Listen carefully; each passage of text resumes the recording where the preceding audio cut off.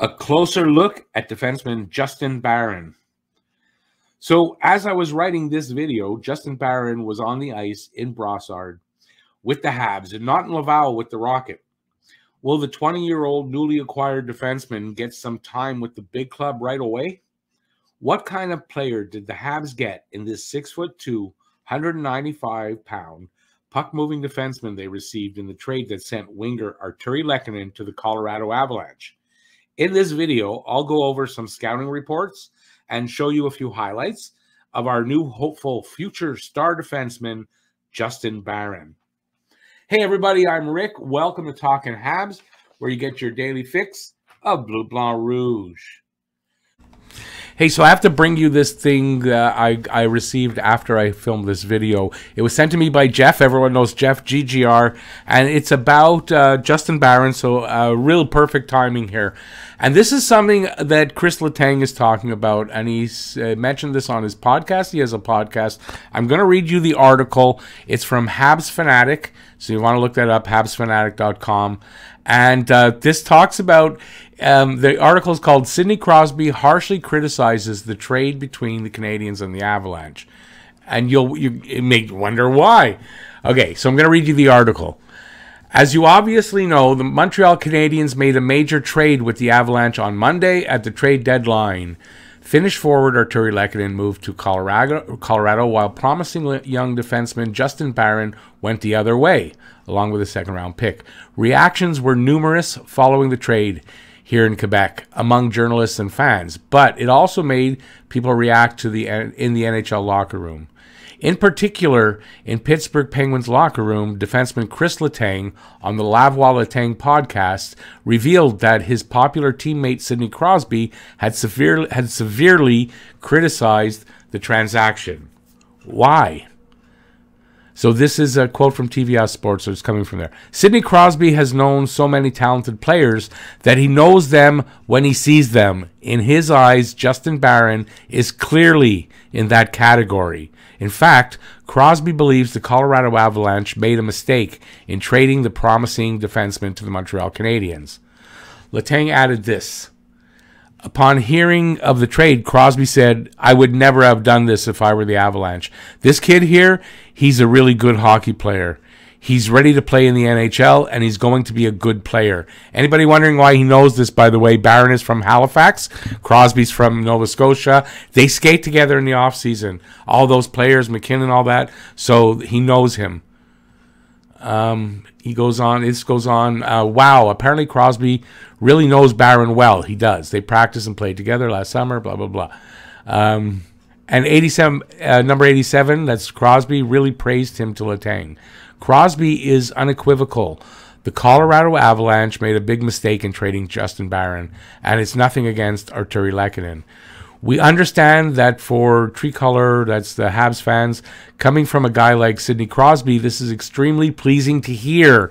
Yes, it is. Moreover, knowing his proximity to the Avalanche's star player, Nathan MacKinnon, we imagine that the face of the Colorado franchise must not have been too happy either to see the young Barron change his address. Really looking forward to seeing the kid in action, as I am, as I'm sure all you are, and in Montreal over the next few years. Long time, hopefully. Solid addition from GM Kent Hughes, who's done a fantastic job so far. I wanted to bring you that here in this video. I couldn't pass that up after hearing it. Let me know what you think in the comment section about that and the video in general. So Justin Barron did after the practice that he was in Brossard, they players do this little media scrum, so they put him out there for a media scrum, and so there's a few notes right now from that. The media really likes Justin Barron already, so he took French immersion in Halifax from grade 1 to grade 12, and he takes questions in French. And the first question he answered, his first question ever, he answered it in French as well. And then he answered in English after. They asked him about it. He said he mostly likes to answer in English, but his French is great. His French is great. It's better than mine. He does sound English when that he's an English person, but his French is great.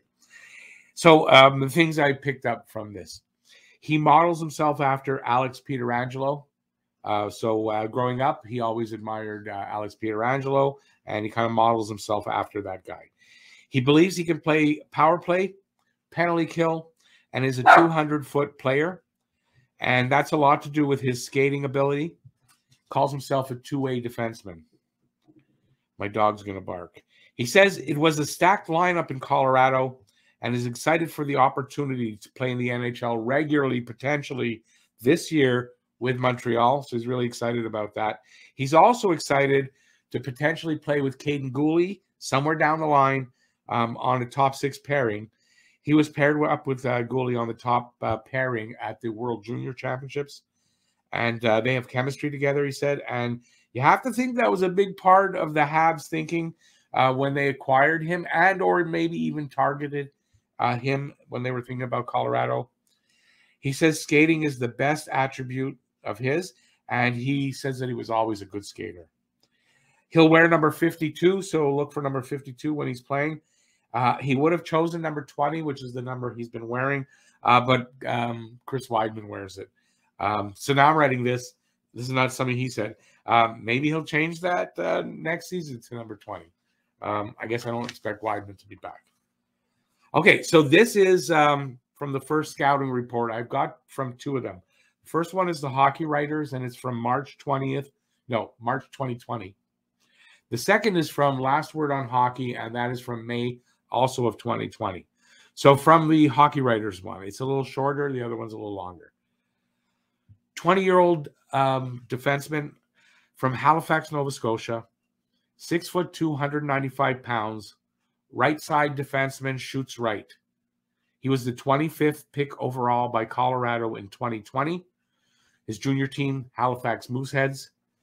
So he had an injury, which was a blood clot. Before the blood clot, he was thought to be a top 15 pick and potentially top 10. And I have something here about that. So injuries and other maladies often come with the territory of playing sports, obviously. It can cause a prospective top 15 pick in the draft to slide further down the board than they probably deserve. This was the case for Halifax Mooseheads captain Justin Barron. He was diagnosed with a blood clot, which caused him to miss the last several months of the season. That was his pre-draft season. Given an A grade by NHL Central Scouting, Barron was ranked the number 16 skater in North America and was projected as high as a top 15 selection in this year's draft. As expected, the injury and missed time caused Barron to slide down the draft board as team after team passed on the defenseman due to hesitations about his health. He slid all the way to the Avalanche at number 25. As a result, Joe Sakic and the Avs may have gotten one of the steals of the draft. And it's kind of reminiscent about Cole Caulfield, who, because of his size, he kind of slid down to Montreal at number 15. And, we see how that's working out right now. So, yeah, this could be a steal for Montreal in the trade.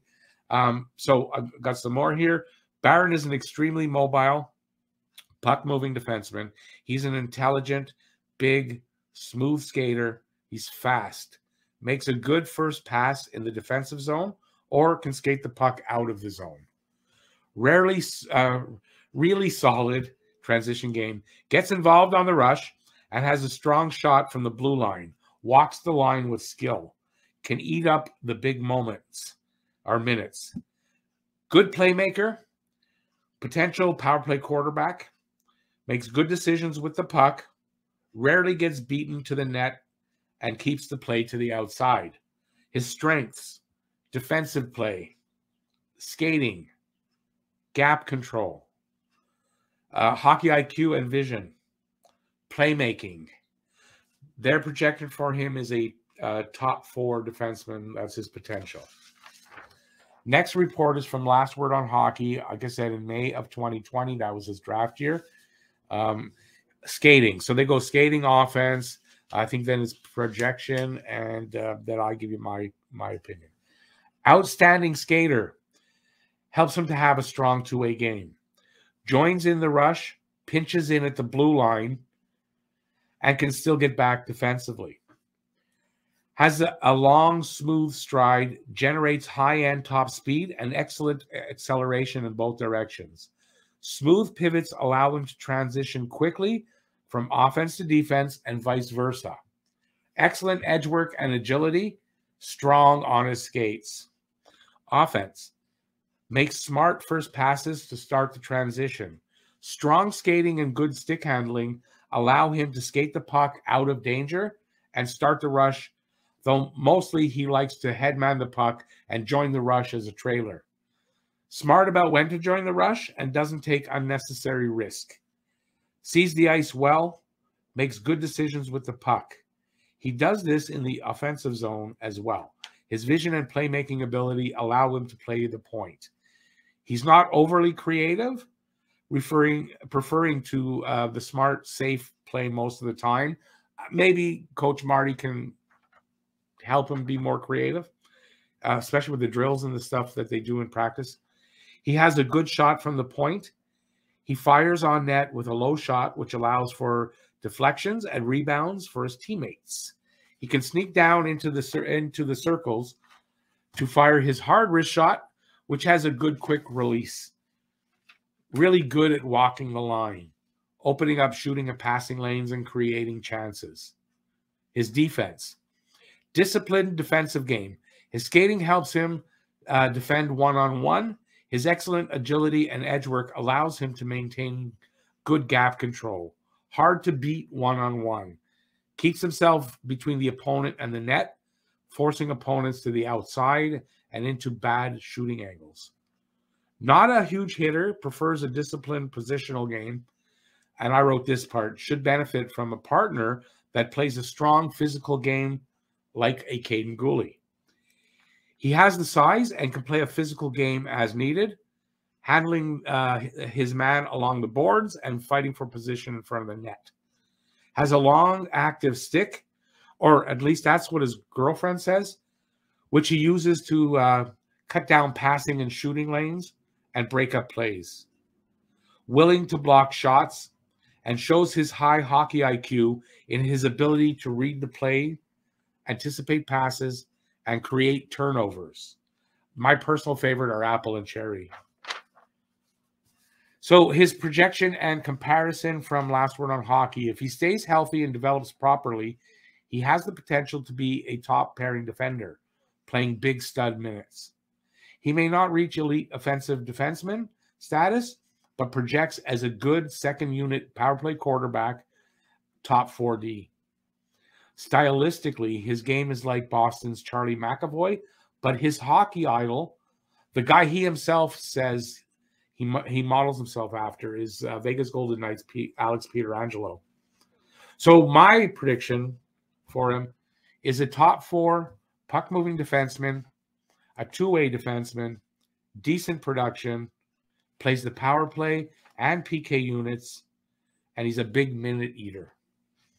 As much as I loved Arturi Lehkonen, GM Kent Hughes fleeced Avs GM Joe Sakic and stole this player from the Avs. And it makes you think, how much did the Avs really want Lehkonen? And they must have really wanted him because they gave up a really good prospect here that probably is out of character for Joe Sakic to give up in a deal. So I'm sure they feel Arturi Lehkonen could be that piece that pushes them over the top in the playoffs. Justin Barron should be a fan favorite for years to come. So now I've kind of left out his weaknesses.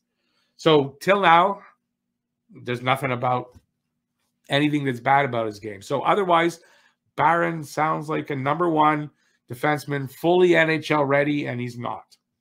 So he won't be coming to the team and automatically earning a regular spot in the top 4. He's really going to have to earn that spot.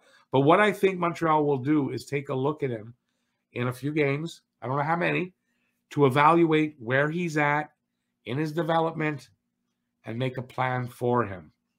If he does well, he could stick around for the rest of the season, or they could decide that he'd be better served developing a bit more at the AHL level.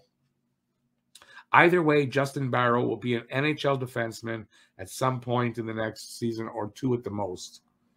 His ceiling should be top 4, speedy, two-way defenseman, a very mobile puck mover with decent offense and a decent physical game as well, and a decent if not good, defensive game too.